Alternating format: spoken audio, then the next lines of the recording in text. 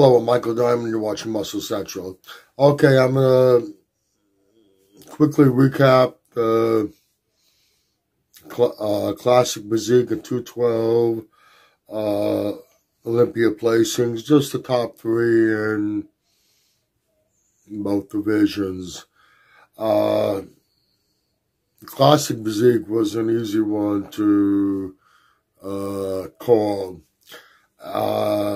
As I picked, we had Chris Bumstead, once again, three-time Classic Physique champion. Second place, Terrence Ruffin. Third place, Breon Ansley. Right now, like I said before in the pre-show video, there's no one at the moment that's gonna touch Chris Bumstead. It's just that far ahead of everybody. Now, Terrence Ruffin, who came in second, if we took that physique and put it on a larger frame, might be a different story, but with everything that Chris Bumstead has going for him, and with that decided height and width advantage, he's much taller, much wider, he's just very imposing next to his closest competition, Terrence Ruffin. Maybe in a couple of years we'll see there's a couple of guys out there that might be able to really push him. But as of now, you're probably going to see Chris up number one and Terrence number two for the next few years. Maybe similar to the Ronnie and Jay thing, year after year, it was Ronnie and it was Jay. Breon Ansley, probably, he started off bodybuilding. He's probably better off, and there's been talk about it, that he would go into the 212. I mean, great physique, brings tremendous conditioning, awesome back. There's nothing to knock about his physique, but I guess they're looking for a certain look for classic physique, and the way he's put together, it's not that look they're looking for, obviously. I don't think he has any chance of winning the top placings and big shows, which would be the Olympia or even the Arnold Classic. He's more suited towards bodybuilding, and I think he's gonna go in that direction. 212. Let me first say this. I've been critical of him for a while. I think it was justified, and I'm giving him a lot of credit. Derek Lunsford brought in his best package. There's no doubt about it. Whatever he wasn't doing, or maybe was doing, you know what I mean, with his other coach, it's not doing the same with Hani. Hani brought in, Hani helped bring him in his best conditioning to date. Do I think he deserved first? it wasn't like the champion was off at all. Actually, Sean Clarita looked harder, more conditioned, shredded muscle, and more muscle on an inch-for-inch basis. Sean Clarita is carrying more muscle than anyone on that stage. Keep in mind, yes, 180, 181 pounds on stage, but he's only 5'2". And inch for inch, he is carrying a tremendous amount of muscle. And like I said, it was hard, dense, conditioned muscle. He wasn't missing anything anywhere. Yes, Derek was bigger than him structurally, wider than him, but then again, he should be given the difference in height. But when it comes down to it, as good a package as Derek brought in, as far as muscle detail, density, and conditioning, Sean, I feel, still had him beat. And I think he should have retained the title of 212 Mr. Olympia. 212 Olympia champion, excuse me. There's only one Mr. Olympia, it's in the big boys. Retained the title of 212 Olympia champion. What's going to happen down the line?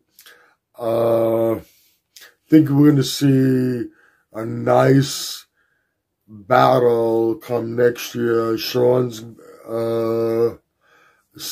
is not going to give up by any means. He's to come back even better to try to regain the title. Third place, Kamala Gogni,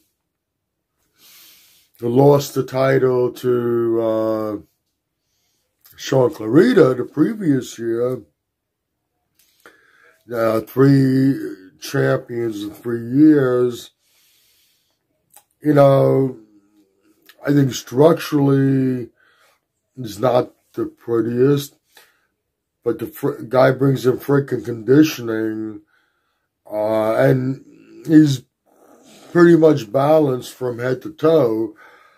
And to top it off, he's taking a page right out of Dexter Jackson's playbook. He's 50 years old, and he actually might be going even further, because by this age, we already saw a little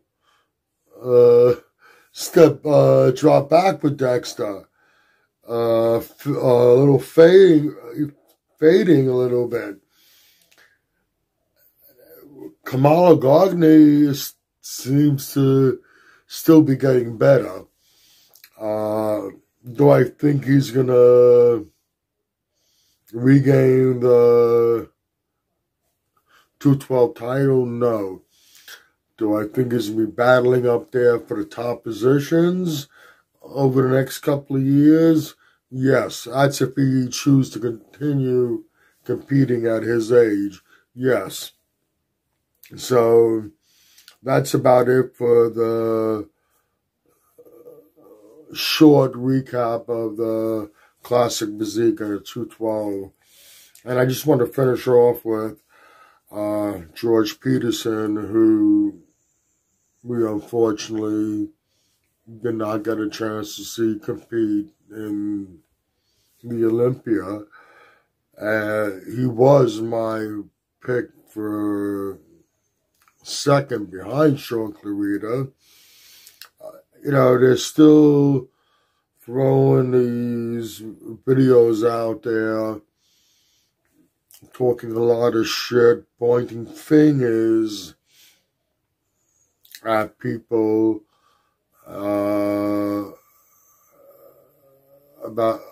for putting blame on George's death. Said it before in my previous video. You go back and watch it. The video I put up before this one.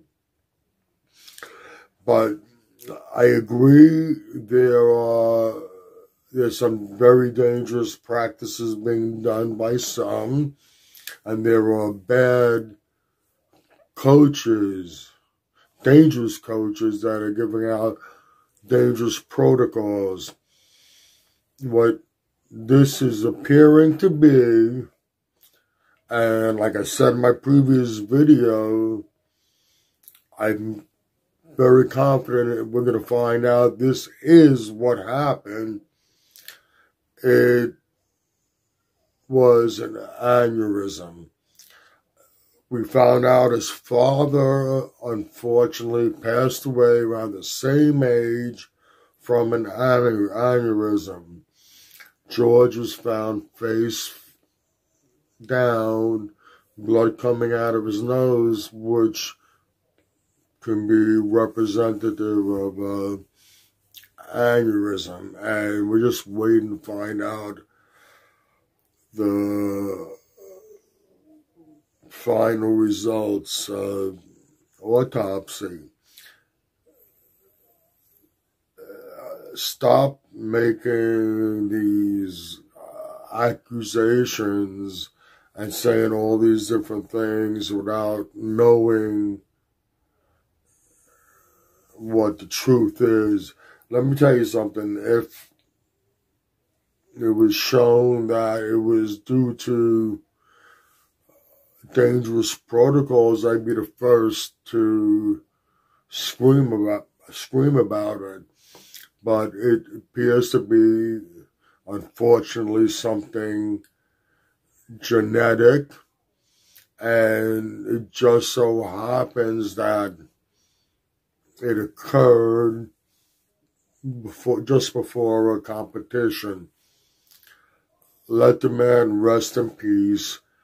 Don't make these wild accusations until you know what the facts are. Okay, that's about it for this video.